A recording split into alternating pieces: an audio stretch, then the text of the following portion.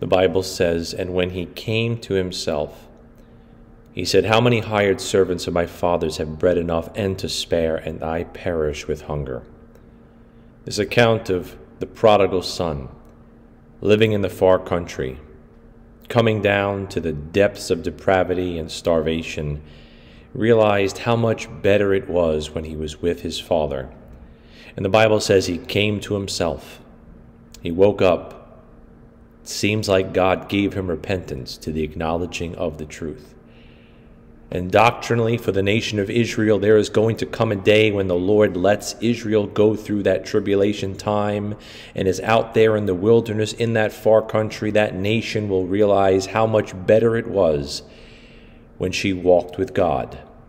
Bread enough and to spare, and yet perishing with hunger. And the nation will come to himself, and the nation will return from that far country, and the nation will find the Father waiting at the edge of the field to receive and restore and be reconciled to his wayward country, the nation of Israel.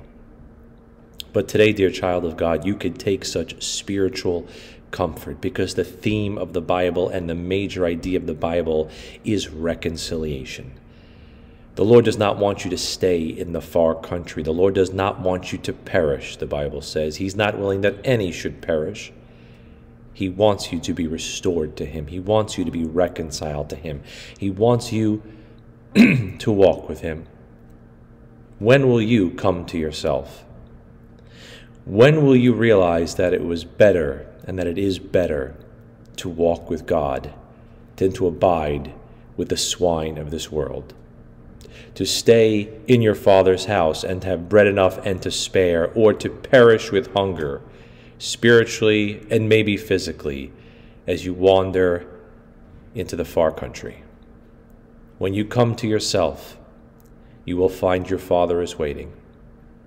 Maybe today's a day for you to remember that it's always been better, and it always is better, to walk with God. And let that truth sober you up. Let that truth help you come to yourself, and you draw nigh to God, and then you will find that he will draw nigh to you.